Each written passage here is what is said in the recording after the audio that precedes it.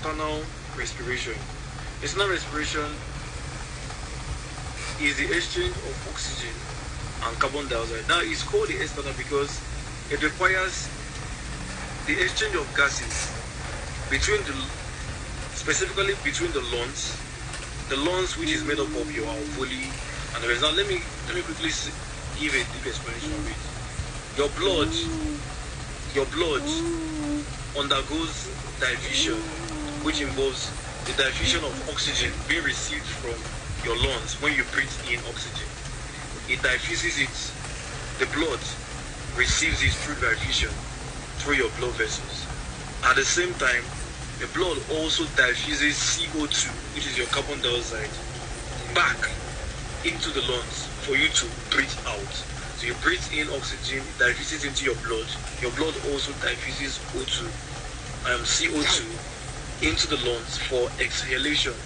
So that is called external respiration because it involves CO2 and oxygen.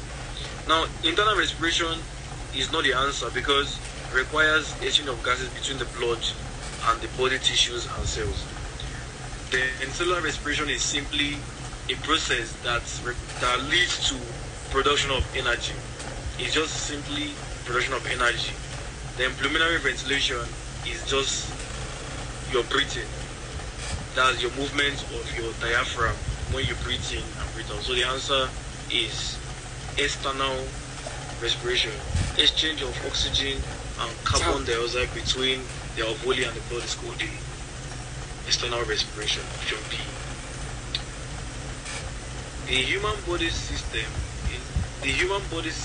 that interacts with each cell of the body is called dash. The human body system which interacts with each cell of the body is called dash. A, the circulatory system. B, the digestive system. C, the muscular system. You can come join the DTW free GED science classes. The links would be in the video description box of this video.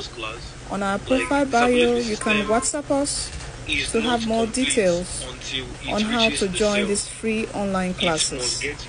Come join us today to pass your GED test, be it the GED Science, RLA, Maths, or Social Studies. Come join us today.